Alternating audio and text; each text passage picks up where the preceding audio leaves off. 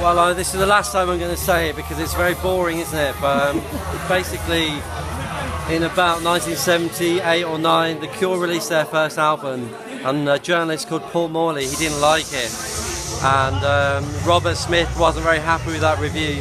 So he went on the John Peel show, recorded a session of the song Grinding Halt, and he changed the lyrics to incorporate Paul Morley's review, and it was a bit of a fuck you to Paul Morley and to journalists in general. And that's the story. Anyone that had fucking Google could find that out for themselves, but we get it asked quite a lot, so there you go, that's the answer.